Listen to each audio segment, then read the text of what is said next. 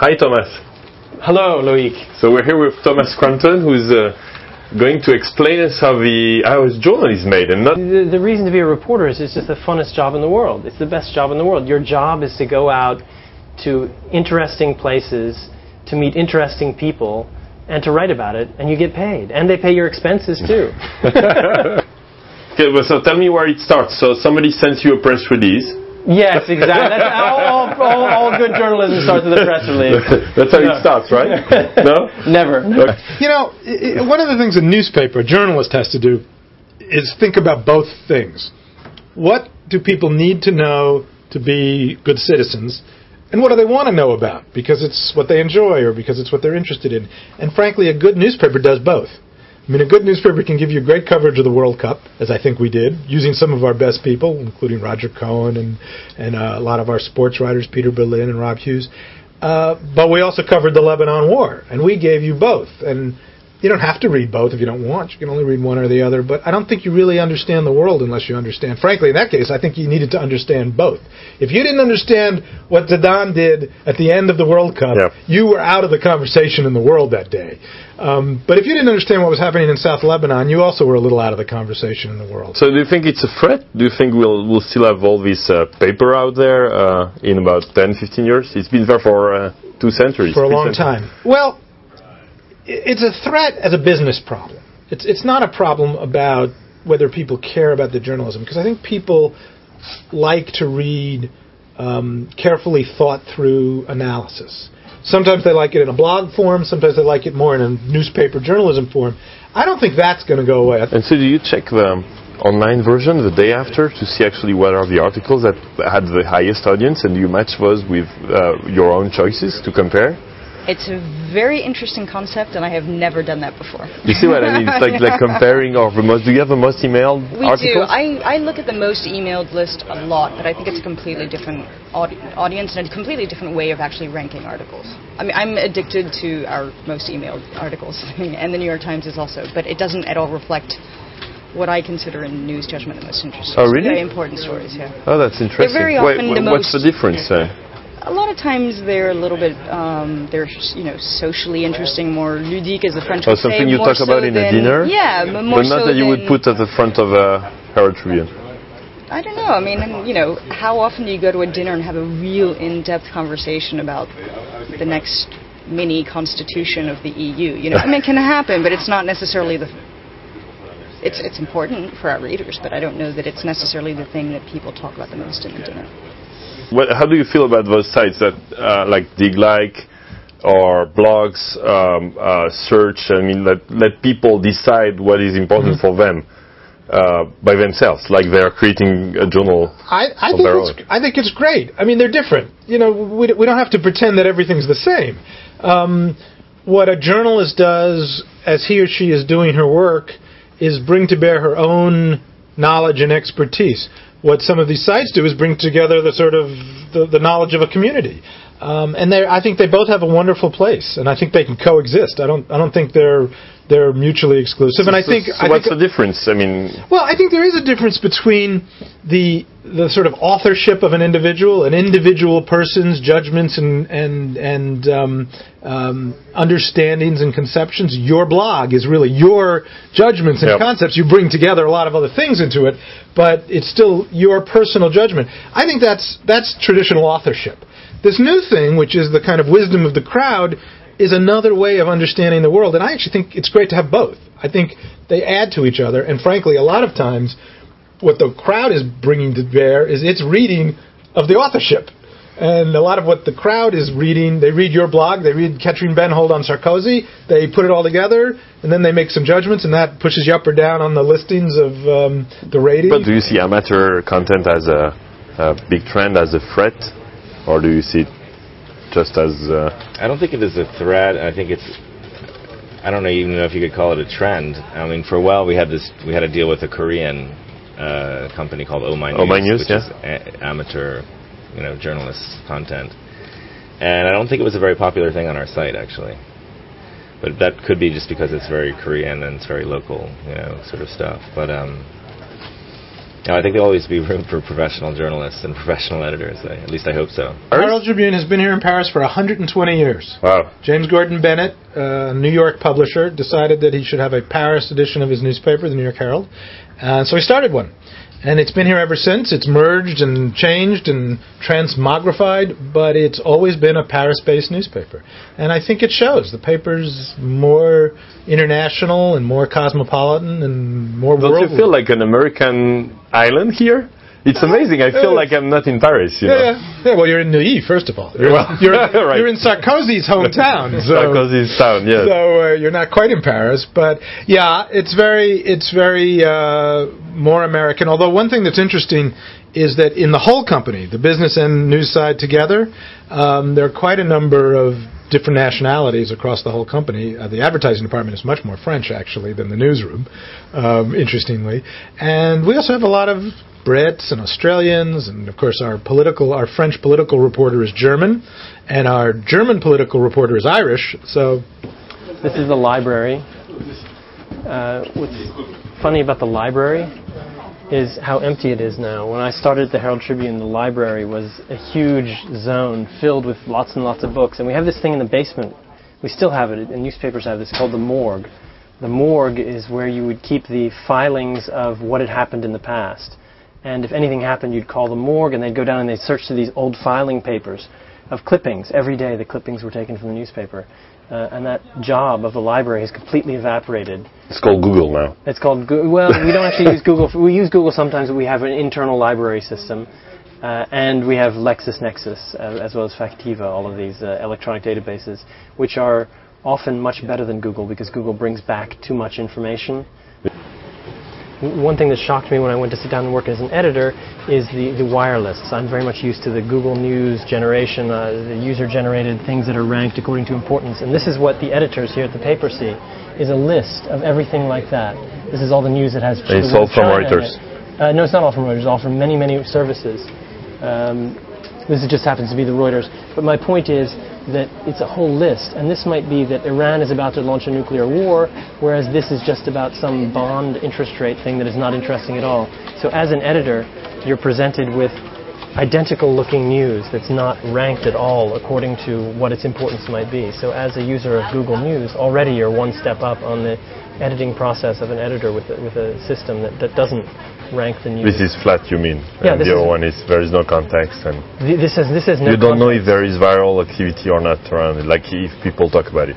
We have no idea whether it's important or not. This is all raw news copy. This is the news copy that eventually ends up on Google News, but it starts here, just in a simple list, and you can't tell whether it's a story about a nuclear war that's about to begin or a story about something that is not important at all. They all have the same level of importance.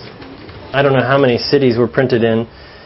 This edition, which is printed in Paris, is sold in 8 or 9 countries, but we're printed in print sites around the world, in cities around the world. It is the largest general interest newspaper in the world, and this is where we put the newspaper together. Who owns it? It's owned by the New York Times. And so do you share anything with them? We share a lot with them. The New York Times became a full shareholder in about 3 or 4 years ago, and ever since then we've been trying to put together as much as possible the resources of the two publications. So what we do in the mornings is we start coordinating with the Hong Kong newsroom. Here in Paris at around 10:30 a.m. we have a conference call between Paris and Hong Kong to talk about what's the important news of the day.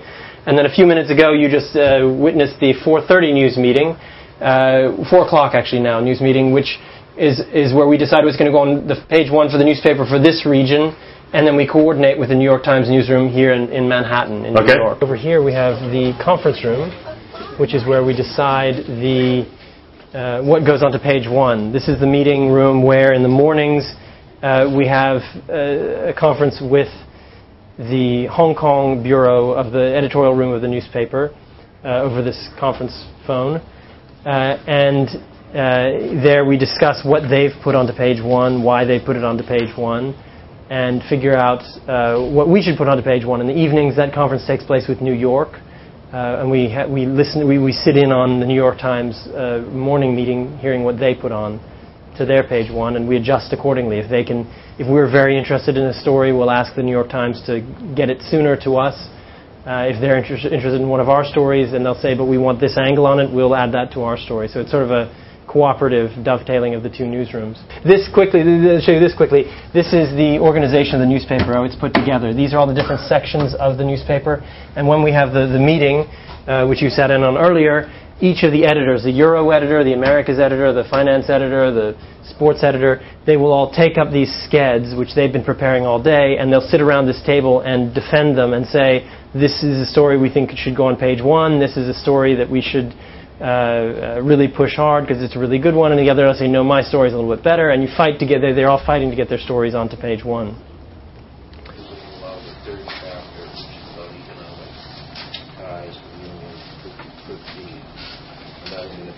If there's any significant other tertiary reactions. What? Maria doing it? Very good. On to the Mansour Hotel.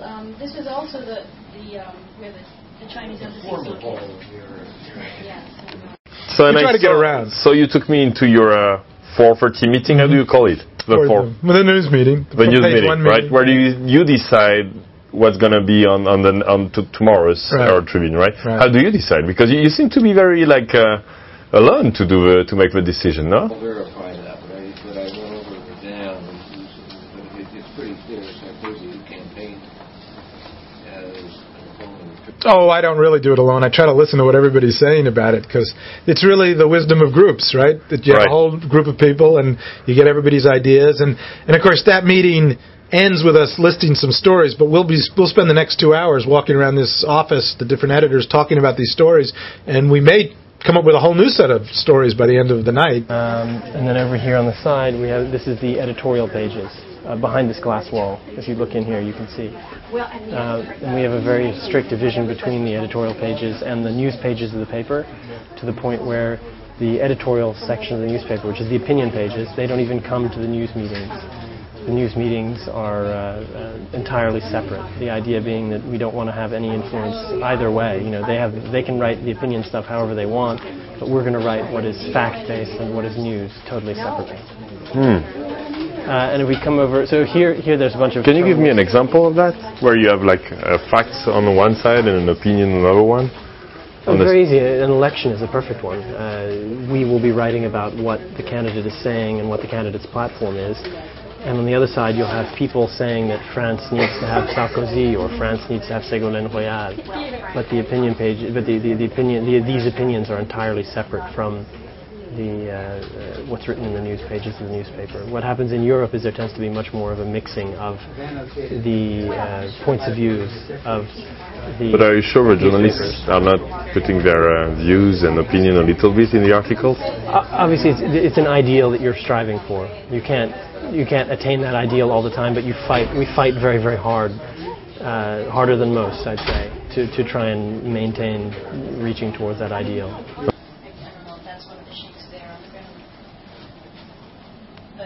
So when is the final decision? About 8 o'clock at night, we have to make a final decision for the first of our 2 European editions, and then about 10:30 at night, we have a final European edition, which is the one you would get here in Paris. So if you have something huge happening at 9, yes, what happens? We change the front page. In fact, really? You change everything? One thing we do very often is for big World Cup games, big football games, we often change the front page. And so you have two front pages. 2 front pages. Prepared. Maybe here. Let's take a look. Hold on a second. We didn't particularly have it today, but let's see if we can find one from some time before. That's it, isn't it? Here we go. Yeah. Here we are. Yeah. Okay. So. First European edition of the paper of Thursday, May 24th. Okay. We did the first edition because it has the 4 stars there. 4 stars. This is the paper we did at 9 o'clock at night. While we were printing this paper, the presses were running, and AC Milan was playing Liverpool. The presses were running. The game was going. And this is 4 stars. 5 stars. This is 5 stars. Okay. Stars. And so as you can see, we changed the front page. Change the picture, to give you the most important story, the outcome of the football match. But we do it for a lot of different kinds of news. But we try to give people up-to-date news. The editors are the people who take the copy that the reporters have written and their job is to make us look good, to make us look more intelligent. So they correct your mistakes? They correct our mistakes. They add context. So, for example, if we write something, they'll say, "Why is this important? What's new about this information? Why should we care that the European Union has done something?" Not that you're not. Generally, that's their job. It's sometimes a tough job, but they do it. So reporters, so let's say that the story begins in the field. I am in Burma. Yeah. And I'm traveling through there to do a feature story. Some news happens. I witness something. I will call immediately to the Hong Kong office. The Hong Kong office will decide, is that a story or not a story. If they say, yes, that's a story, then I will go back and I'll start writing the story. While I'm writing the story, the whole system of the Herald Tribune will start coordinating it. So the people in Hong Kong will be prepared for the article to arrive. They'll be coordinating with the people in Paris. They'll be saying, is this a worthwhile story? What's good about this story? And as I'm running around concentrating on meeting people and actually writing the story, here they're laying out the page. And there have been times where I've literally not yet finished writing the story, but they're sort of holding the space on page one. They're calling me, where's your story, where's your story? Because when the system works like this, you can put the story straight onto the page. So how many reporters do you have? We have... Like, not in this building. Here in Paris, we have 5 reporters. I can't remember the exact number we have. In Brussels, we have 2. In London, we have 1. We have 2 in Rome, 1 in Spain. We have a network around the world, which we also combine with the New York Times. So I think the combined... And so you take stories from freelancers as well, or only... We take some stories from freelancers. Mainly we use our own stuff, mainly our own correspondence and those of the New York Times. That's the sort of the formula of how it works. But one thing to stress about this, and the reason this whole thing works, and the reason that newspapers are called the Daily Miracle, it was people in newspapers call them. When you see the newspaper office, you'll see it's a miracle that we come out every day, in part because we invent the entire product every single day. There are very few organizations that start with, 28 blank sheets of paper, and by the end of the day have something that people are willing to pay so it's a product. €2.20 to get. Which is a product. Which is a product, which we're trying to get our readers to read. So let's take a look at the newsroom. Show me around. Let's take a look at the newsroom. So you can't be as loud now. First, here we have this is the photo desk here and here. This is the photo department. Here they will go through the wire services. We have, I don't know how many wire services, 6 or 7 wire services coming in with all of their photos, and you just get photos for every article. And that's their job is sorting. So do they order them? Sometimes. Do they request them, or do they come naturally? Sometimes the photos are requested.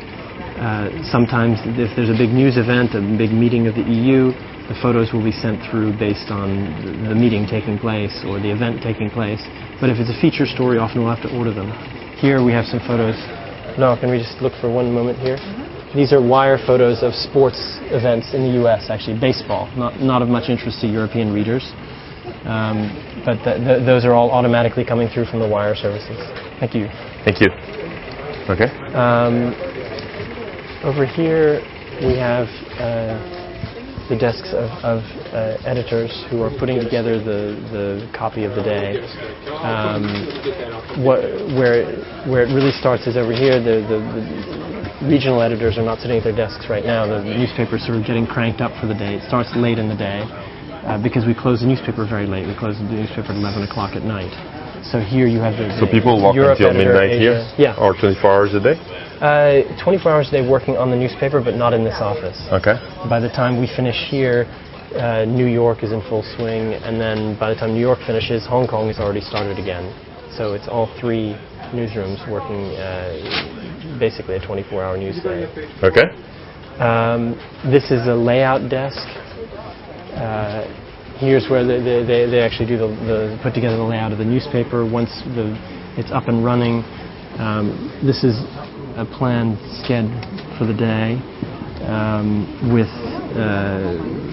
This is for the Asia edition, deciding how it's all going to be divided up on the broadest basis. These are advertisements. That's text, advertisement text, and then the person sitting at this desk will decide in organization with other people. Which news is important, how much space will each story get. Oh, here we are. Sophie, show us. What is no, this? it's too messy, please. No. This is me planning the That's how paper. you're doing it, right? So this is Anne-Sophie. Anne-Sophie, this is Louis. This is the newspaper. This is the newspaper in the making. Don't show how messy. This is version 1. There will be 8 more. There are 8 more versions like that. And so when do you? So you do this every day, like every afternoon? Yes, I'm often in finance. I'm not always in. You have to put your mic. Can you hold it? Yeah. Thank you. No, sometimes I work on the news pages, sometimes on finance, and so based on the sketch that we just saw and based on how much space we have, we try to book the paper and organize things and make sure everything fits and is as pretty as can be for our readers. So and so you have a big responsibility. How do you decide? It's well, it's supposed to include news judgment. It depends on art. It depends on what time we're actually going to receive certain articles, because we try to close pages not all at once. So if we know we're getting a lot of late stories, we'll try to put the late stories on the same pages, but more than anything, we try to group stories on the same subjects together. This is where the web coordination here. This is the web people? This is web. Introduce you to Jim. Jim? Hello. Louis. Hi, Jim. Are we live? We're live. We're live. We're broadcasting. We're streaming. Wow. So, Jim, how's the online version compared to the print version? It's usually updated a lot more often. There's like how often? We're constantly putting new stories on the web. But 24 hours a day? It slows down after about 1 a.m. Paris time. New York picks it up. Or the New York Times picks it up for us, but they don't devote a full shift to it, so it slows down a little bit overnight Paris time, and then in early morning Paris time, Hong Kong picks it up and it makes some major updates. So tell me, is it still like a second product, something nobody pays too much attention of? It's not very important? No, I think the fact that I'm sitting here is proof that... What do you mean sitting here? Well, recently this job was created to put an editor actually in charge of updating the European edition onto the web, and we have a lot more people working on the web now than there were even 6 months ago. And so yeah. Do you think the web is going to take over the paper soon? Well, if you look at the figures, you would say no, and not soon. Is it growing? It's growing very fast, but it still represents a very small. Like what? Less than 10%. Oh, really? Of the revenue, but it's growing. Of the revenue, but how about the audience? The audience is growing at high double-digit rates. Can you tell how much, or is it? I can't remember. I don't want to say anything off the top of my head, but it's going very well. Year on year, the audience is nearly double. So how do you do your own? You do your own front page? Is it the same? It's not the same as the print, right? You change all the time.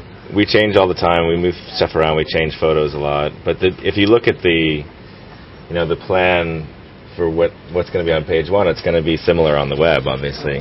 Yeah, so we've just done this meeting. We've just done this meeting, and for Asia, if you look at what was on page 1, it's very similar to what's on the web, but we have more room for stories on the web. You have no space limitations, do you? Yeah, we have on the actual home page, there are space limitations, but... So there's an important selection process you have to have on the home page to choose which. Yeah, but it's based on what we decide in the meetings. And I might add some things to the home page that are more web friendly, like more articles on technology maybe, or more articles on media. So how do you integrate your users' interactivity with the Herald Tribune? What you cannot do on paper, right? We have a lot of discussions. We allow people to write in. Is that moderated? It's moderated for sure, yeah. Beforehand or afterhand? We only post things that have been seen by an actual person. So you have people... Oh, really? Yeah. Okay, and so these people are sitting here? Oh, okay. Nice to meet you. Okay, right there. Right. That is one of our web producers, and the main producer on duty will look at the discussions and moderate them. So if it's like a very heated discussion, I don't know, an election going on, like in France recently, or something very, very hot, and you have like... Or, I don't know, readers disagreeing with a journalist. Yeah. I'm sure it happens, right? Sure, we'll post those. You'll post them. As long as there's no profanity or racism or homophobic. Even if they criticize the journal of a journalist? Sure, if they say, Thomas, what you wrote is wrong.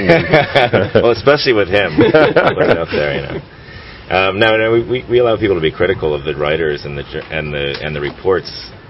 We just don't allow any... vulgarities or, like I said, or racism or. Do you allow the people to mail, like tell you what's important in the news? Like, do another front page. Like, do you have a most emailed? We have most emailed. What do you have? Like a dig like? Some people. We don't have it. We're going to have that with the redesign. We're going to have what we're going to call a most popular, which will allow people to vote on things. Most emailed is not that effective because I think the vast majority of people who email stories still cut and paste. Yeah, right. So you don't know, right? So we don't, if the figures are not, the figures of most emailed are only the people who bothered to click email this and type in all the information. Right. Whereas most people just cut and paste into an email. So we are going to have a most popular function with the redesign, which will allow you just thumbs up, thumbs down sort of thing. And do you have readers writing things, submitting stories too? We have some readers who write very lengthy comments on certain things, like the China discussion. Let's see, where is it now? Hey Matt, where's the China discussion now? Where can you link to it? Skybox 2. In Sky 2? Okay, hang on. Oh, there it is. Some of these comments for China were very long, almost like little mini articles. That's as long as an article. Yeah, something like this, for example. This comment is quite long. People are very passionate about the subject of democracy in China, as you can see. Of course. It depends. I mean, certain discussions really take off immediately and go for a long time, and other ones, you can tell maybe it wasn't. But so do you think some of them could be journalists and write stories too? How do you see it? I mean, would you? Why don't you have some guest writers, like amateurs? It's not a bad idea. I mean, it would take a lot of work for the editors, I think. You see, a lot of our readers are English is not their first language, so it takes a little bit of work to make it into something that you would want to put outside of a discussion. But what else? Now let's wander over to the reporters section. First, I'll give you a tour of my desk. Give me a tour of your desk. Step into my office. And now I'll give you a tour of the neighborhood. Here's my colleague, Doreen Carvajal, who also writes on media. What do I do? We just ask a question. Don't give the mic. So what are you responsible for, Doreen? I work with my colleague Tom, covering media, any form of communications. Okay, so you have you're a reporter, or you're a reporter? Okay, so you write too. Okay. I'm a real reporter. No, I was trying to understand because you said there are very few reporters here in the room, right? So how do I'm one of them. How do you decide what's important or not? Well, Tom and I consult with each other since we sit so close. We consult with our editors as well. It's it's what interests us, and then we bounce it off other people. So today I had a story about the concentration of ownership in the French media and the connections between media owners and Nicolas Sarkozy. Last week I wrote about video games and efforts to reach a mass audience with games about beauty tips and things like that. So it's a very eclectic, wide range, but anything that communicates. But so how do you decide? I mean, you wake up one day and you're like, okay, yesterday I covered this and Eureka. Well, we try to have... I was telling Thomas you get press release and then you do a story. From Noik's point of view, it's all from press releases. Press releases. This is called a press release. Yeah, where are they, the press releases? In the bin, maybe? If you look in the trash can, they're right here. This is the filing cabinet for press releases. Okay. Generally, we read lots of newspapers, we read lots of websites, we track blogs.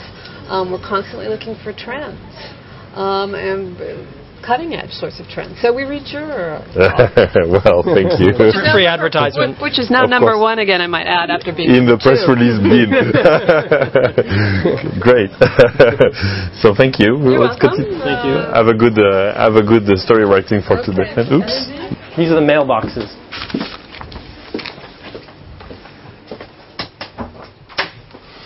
For you. Okay.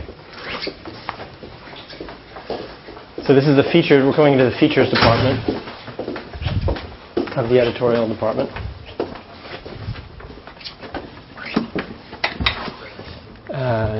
Here's where we put together all the features pages. This is the fashion editor's office. Here's the graphics. Patrick puts together all of our graphics here. And here's a graphic in the making right now. What is your graphic on? These are graphics for the Pew Report. About publishing, I believe, tomorrow morning. Which is about? It's a very large report that they've done about a whole host of subjects, including what people think of the U.S., what people think of China, what people think of... Can you give us the exclusive, what do people think of the U.S. and China? It's the U.S., it's as worse as it's ever been. As bad as ever been? People have a very bad opinion of the U.S. Worse? Yes.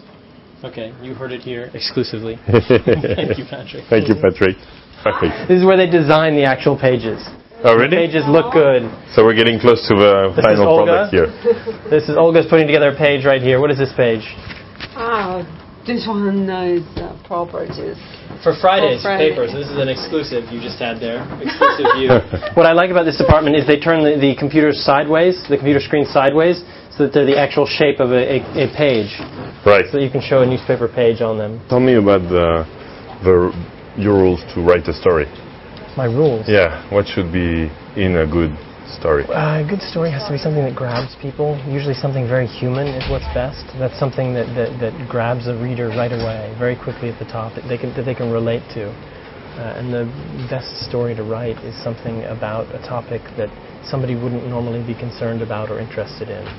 It's a topic that is very important but normally presented in a very boring way, and if you find a new angle to present it, it's very good. For example, human rights in Burma is a big issue, but I once wrote a story there about a rock star in Burma. You know, if we tell people human rights are bad in Burma, that's not very interesting, but if we speak about how a rock star, how difficult it is to be a rock star there, how as rock music is the music of rebellion, how do you exist and have a rebellion under a dictatorship like Burma? That brings it alive and maybe makes people more interested in the story and what's going on. How about the content? You've said to me once or twice, like the beginning should be a summary of what's inside. Yeah, the first couple lines really need to grab people, and then you have what you call a reverse pyramidal structure, which means that the very important stuff at the beginning and the less important stuff as you go down in the story, which sort of fleshes out what was at the top. That way, from the editor's point of view, the editors should be able to cut the story from the bottom. So that the bottom, maybe it has one paragraph that's necessary to keep, but the rest can just be chopped back. And the trick is really being able to write very quickly. Sometimes we'll have, the other day I was contacted at 5:30 and told that we need a story right now. I had to write that story in an hour and a half. That's 4:30 in the night? Report and write that story from 5:30. Oh, okay. Which can be very difficult because at that point government offices are closed. It's difficult to contact people, nobody's available. So you just search from the internet, or? You do everything. You search on the internet, you use tricks like you call an office if it's late at night, and you see what the number is of the person you're trying to call. If that person doesn't answer their phone, you add one digit to the number. So if it's 25501, you dial 25502, 25503, 25504 until somebody picks up the phone, and you hope that somebody's in that office. So these are all sort of the tricks you learn. And also one thing to do is turn up at the office itself. That's always the best thing, is personal contact, being able to reach someone and talk to them in person. And this is one of my favorite things in the newsroom, which is these historic newspapers. These are famous moments in history, famous page one. This is the assassination of Kennedy. This is the World Trade Center with my byline on it. Oh, right. I was in Hong Kong when that happened. And this is Man on the Moon. Okay. This is the Gulf War. The end of the Soviet Union.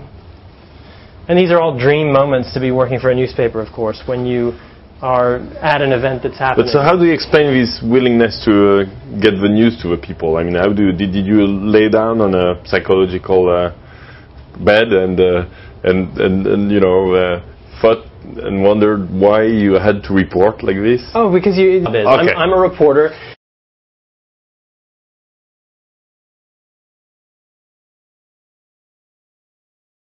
Oh, you're just doing it for your This is memoir? Just for a blog. Oh, for your blog. Yeah. It's for Loic's blog, a video tour of the Herald Tribune.